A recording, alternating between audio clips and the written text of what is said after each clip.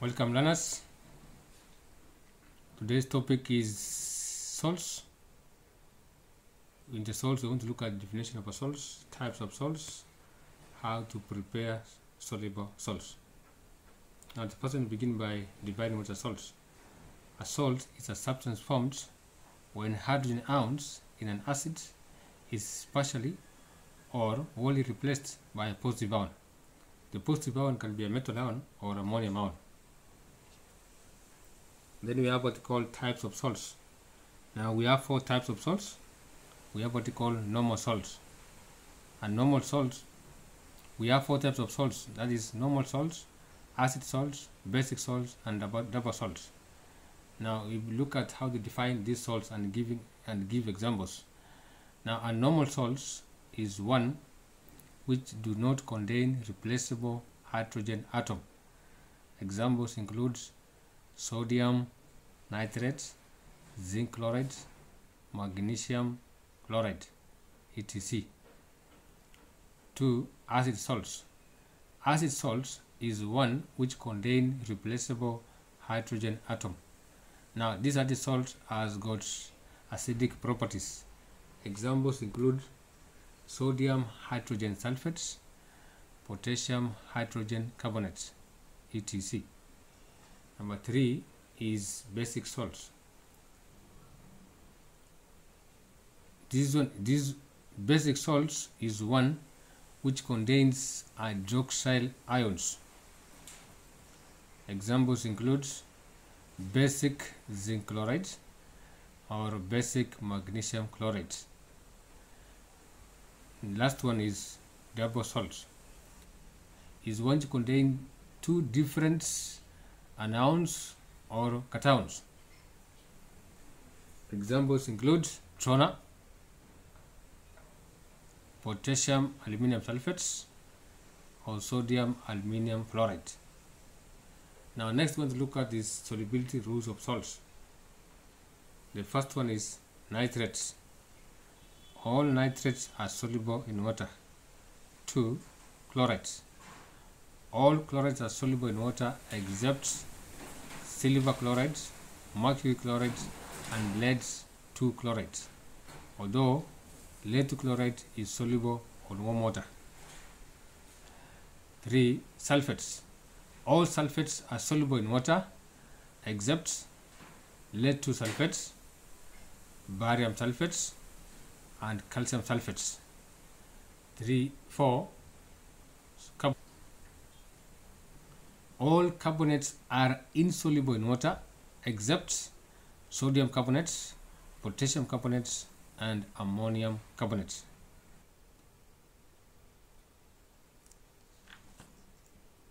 Now next we want to look at is how to prepare soluble salts. Soluble salts are prepared by 5 ways. 1.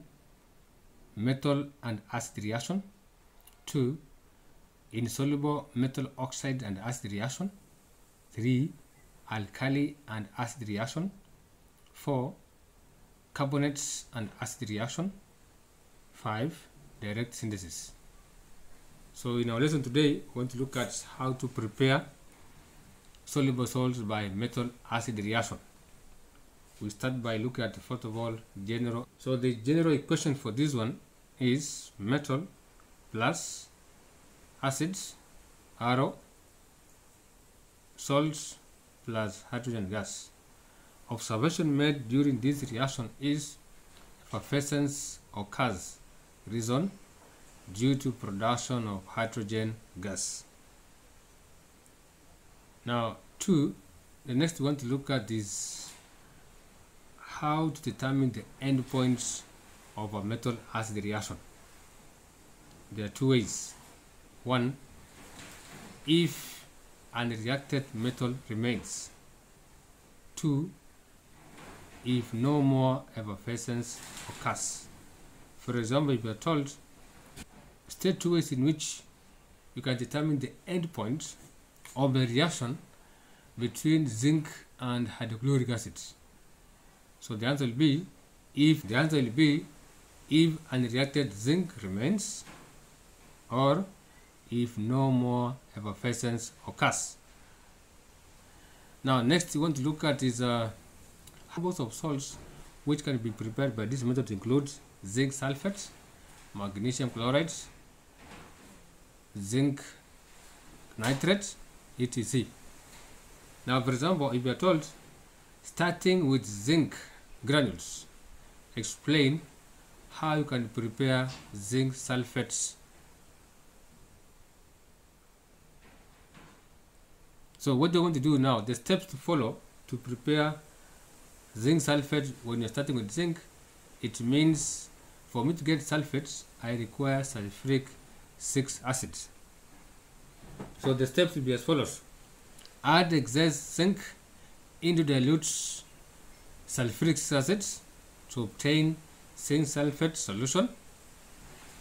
Filter out unreacted zinc as a residue to obtain zinc sulfate solution as a filtrate. Heat zinc sulfate solution in a water bath until saturated and allow cooling for crystals to form. Pour off the mother liquor, then dry the crystals between filter papers. Now, points to note about that reaction. Why is excess zinc added to the acid? To ensure all the acid reacts. Now, point note number 2 is crystals are dried by using filter papers and not eating, because when they are eaten, they lose what they call water of crystallization. So learners, that is the end of the lesson. The next lesson we want to look at how to prepare soluble salts by other methods which we mentioned earlier. Thank you.